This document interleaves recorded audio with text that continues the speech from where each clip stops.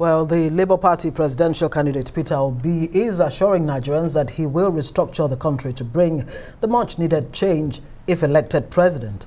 Obi gave the assurance at the presidential campaign rally in Makurdi, the Borno State capital. Addressing supporters at the rally, the Labour Party flag bearer says the federal government under his leadership will, amongst other things, support every state, prioritize security and improve the educational sector. Obi says Nigerians should hold him responsible for his campaign promises if elected to office. Federal government of Nigeria under Peter Obi and Dati will support every state to be productive.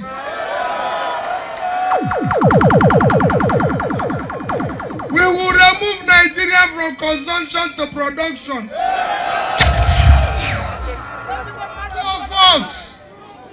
Two of us are successful. We are successful people. Two of us are wealth creators. We are not wealth sharers. We are not in this to show. Everything I'm saying today, tape it. Hold us responsible. Nigeria cannot continue like this. We know what we can do. We'll start building a new Nigeria. Peter Obi, presidential candidate of the Labour Party. Well, let's now join Phrank Shaibu, or actually let Phrank Shaibu join us. He is the special advisor to Atiku Abubakar. And from our offsite studio, we have Arise News politics editor, Sumner Sambo, to discuss this political development across Nigeria today. Thank you so much, both of you, for being on the news tonight. I'd like to begin with you, Phrank, and your presidential campaign train moved to Maiduguri, Borno State today. We've had conflicting reports. He was attacked, he wasn't attacked. We had a reporter on ground. She said there was indeed an attack, even though it was outside of the campaign venue. How do you assess these attacks as a party, and does it impact your chances in these states? I say states because it's not the first time it's happening. It's happened in Kaduna State and today in Borno. Well, the APC are only venting what I call their frustration, because the two states it has happened so far are APC-controlled states, and it is shameful and embarrassing. And that's why we have said times without number that we know that they have nothing to campaign with. We know that they cannot speak to Nigerians. We know that the election for 2023 is simply what we call a barometer to run a check on, using two major factors, hunger and anger. And because hunger and anger are the major determinants for 2023 presidential election in Nigeria and all other elections in Nigeria, you know, they know that they have nothing to sell to the people. So all they do is just frustrate our campaign trail, you know, try to cause mayhem, which is diametrically opposed to the peace accord with all the political party leaders, particularly the candidates, signed on the 28th of September 2022. And incidentally, their candidates, the APC presidential candidate, was not only absent, in fact he was not absent, but was represented by his running mate. So of course he can lay claim to the fact that, oh, I wasn't there so I may not understand. But you see, the other issue is the fact that it's even your choice of words by saying we have conflicting reports. You know, the Arise TV is one medium that is renowned as the flagship of broadcast journalism in Nigeria. And if you have your correspondent who was on ground, and your correspondent affirmed that, and he was even a victim and came to studio with a bandit. But that's why I stressed that out. And I use the word conflicting because we also heard from the police command in Borno State saying that. No such thing happened. And I backed it up by saying we did have a reporter on ground who was here on the news and told us there was indeed an attack. We have pictorial evidence of our vehicles, of smashed windscreens. We have over 70 persons in hospital as I speak with you, undergoing treatment in various clinics and all of that. You know, but the beautiful thing is this: what we expect the APC to do, instead of resorting to doing this, is to move from state to state, apologize to the people of Nigeria. We have failed you as a government. For 7.5 years we have been in power. We have failed. we are sorry. Please take back your country. Let the PDP was here. At the time they were here, a dollar was XYZ price. Today, dollar is over 800, almost going to 1,000 naira compared to $1. So we apologize. And that's what we expect them to do. But you see, this reckless brigandage will take us nowhere. All right, let's bring in Sumner Sambo, Rise News editor there. Sumner, what do you make of all of this? Frank just said it makes nonsense of the whole peace accord that was signed by, the different top candidates, both at the presidential and governorship level. And what does this violence really portend for our politics and, even more importantly, our democracy as a whole? Violence, has it come to stay? Thank you, Ngozi.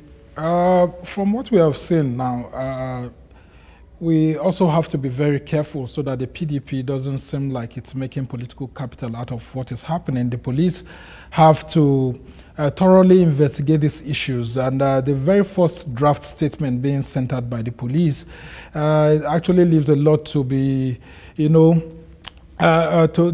leaves a lot of room for more investigation rather than them just coming out to tell Nigerians that, look, nothing actually happened. Yes, what actually happened from what we are seeing, videos being sent on social media, it actually looks like hooliganism and lots of thugs trying to actually attack this convoy, and not necessarily, the issues of gunshot like the PDP had made us to understand was actually happening.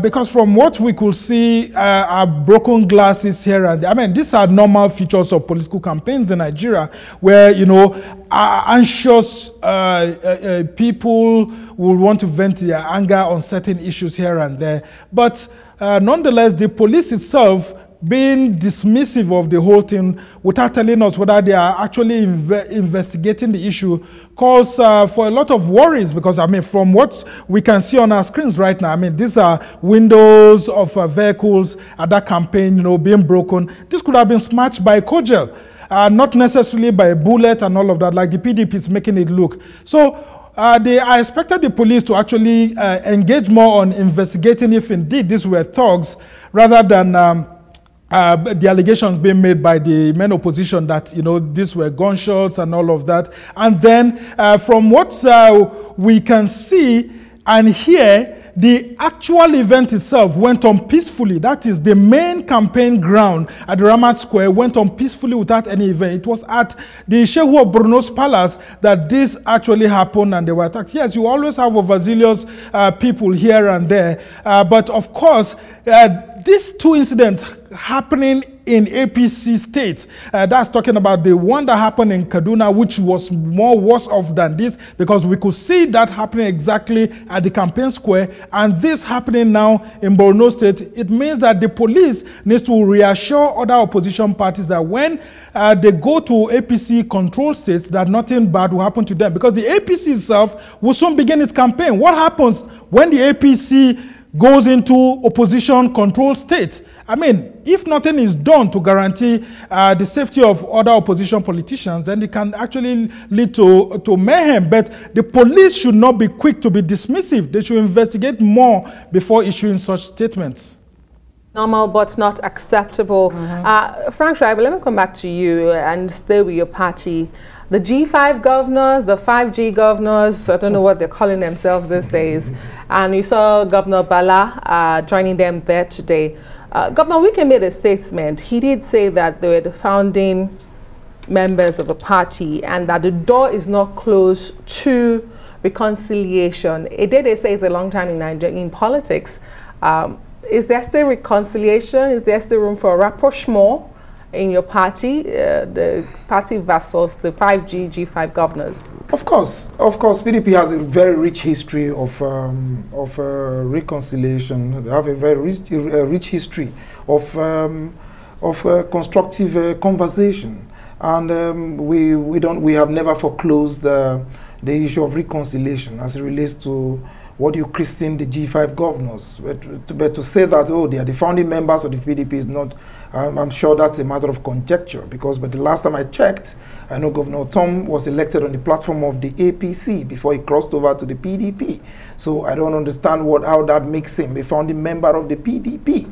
You know, but that notwithstanding, and that was just by the way, you know, we are open, our doors are open, our campaign trail is on. We're selling our manifesto to Nigerians, we're telling them what Atiku Abubakar, Atiku Atiku will bring on board, how we're going to change the story, how we're going to put food on their table, how we're going to protect lives and property. You know, but most importantly, you know, I do not want a situation where we, as a people, we continue to normalize as if nothing happened. Gunshots, when we're talking of gunshots, it's about hearing. We give glory to God that lives were not lost today.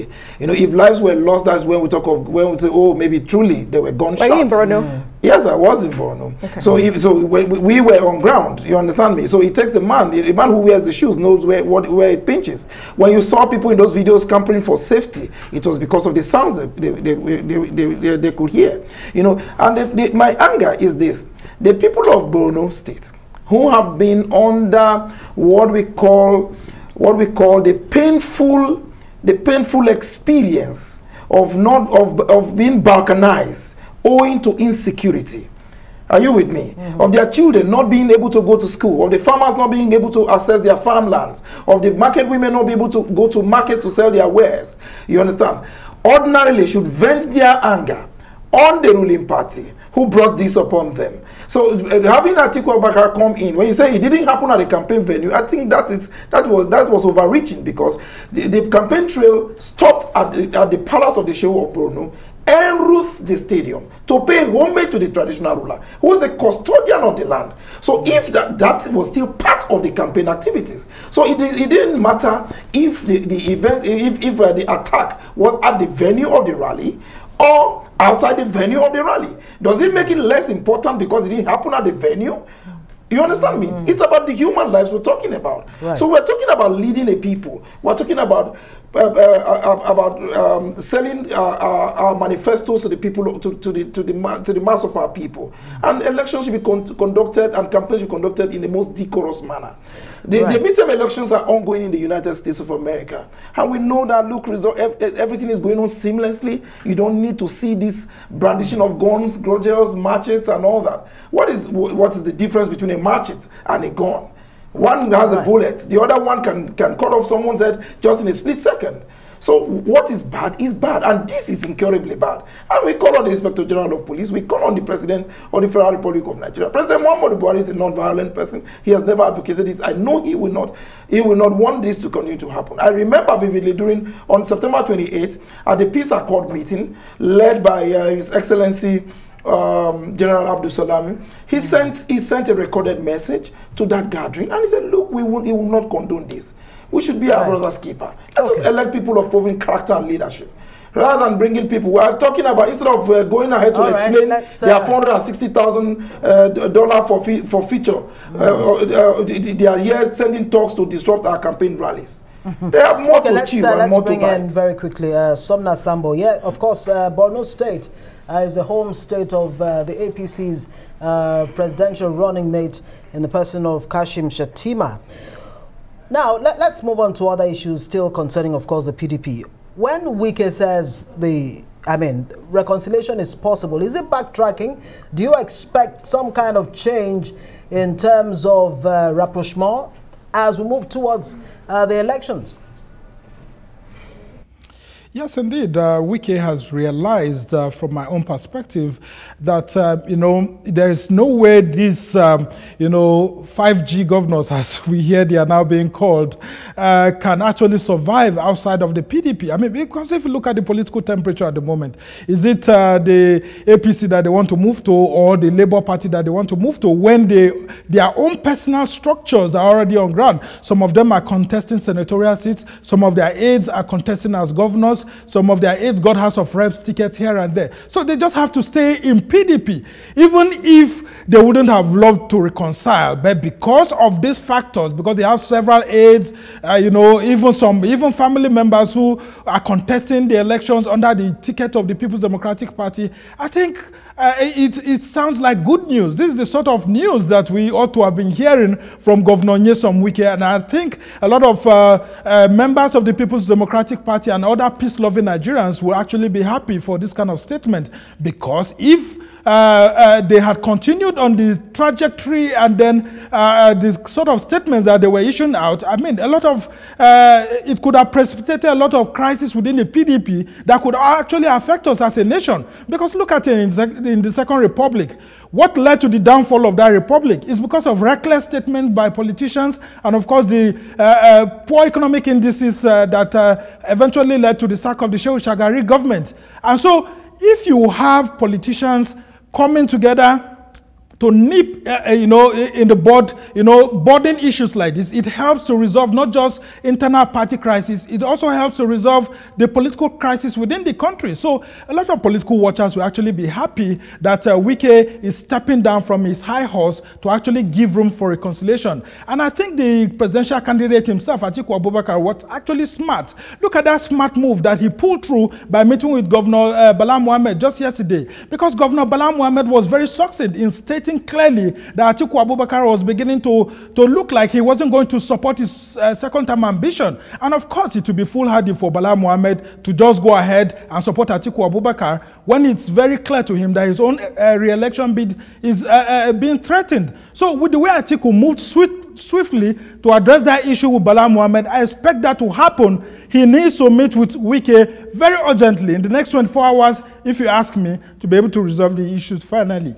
Phrank Shaibu, you're laughing. Yeah, you think it cannot happen 24 hours? No. You see, the beautiful thing is the fact that, you know, like Suna said, 24 hours. Of course, anything can happen in politics. And interestingly, one beautiful thing I saw there too was the fact that Governor Otom, I listened to him, capitulated as well and did apologize after calling His Excellency Atiku Abubakar a Fulani man, and that he should go to hell, you know. And he went, at least he traveled to Bauchi to visit another Fulani man. So for me, I believe that there is a beautiful room for reconciliation. And of course, our doors are open, always open. We have always said this. These are our governors. They are still under the umbrella. They just left the bedroom to the sitting room. You call them G5 governors, and it reminds me of the Four Guys restaurant somewhere in Wuse too. Oh, okay.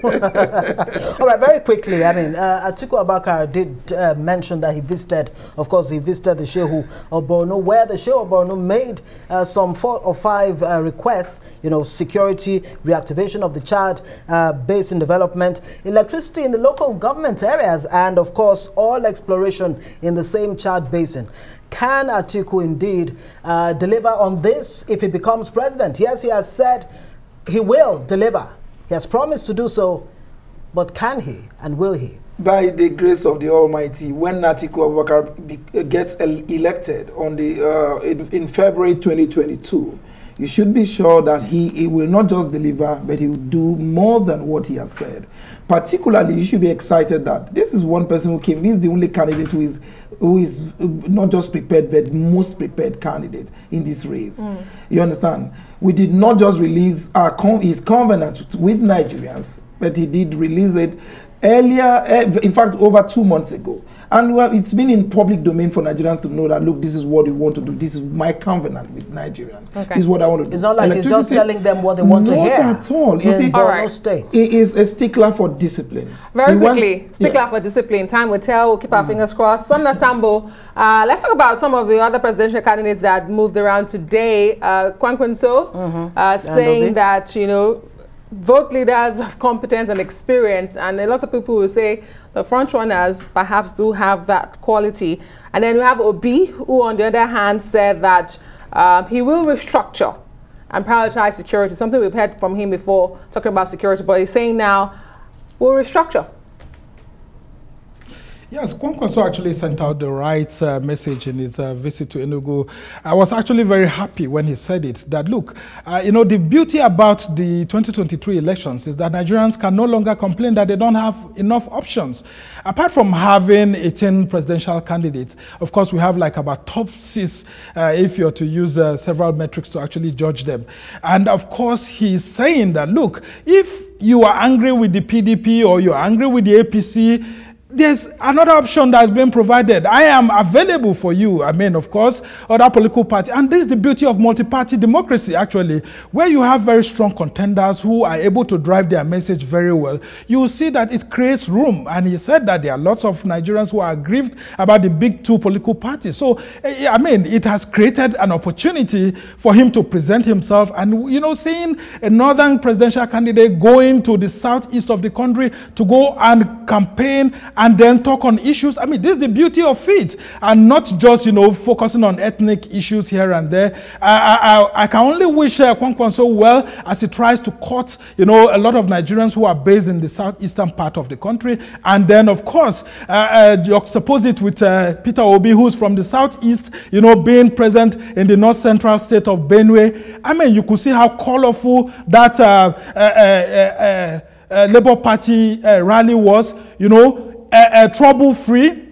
The attire was just so beautiful, and the things that Peter Obi said. I mean, I was so much happy with the content of his outreach at Benue State today, because you could see him saying that, look, River Benue and River Niger have not been dredged over the years. Why has the APC-led federal government and the PDP previous administration not dredged the River Benue and River Niger? This is contributing to the issues of flood. And he's saying that he will restructure the country, not only in terms of production and governance like we've always head, but in terms of both the monies and how the monies are being put into place. So these are the sort of statements we need to hear, and I'm happy with Obi's outreach in Benue today. I mean, these are the sort of rhetoric we need to be hearing. Frank, in 30 seconds, I mean, Kwankwaso says PDP, APC, same 10 and 10 pence. I mean, he's saying NNPP is the new deal. He was everything he has achieved politically, he achieved them on the platform of the PDP. So he was part of the PDP, and he cannot lay claim to that. That's preposterous,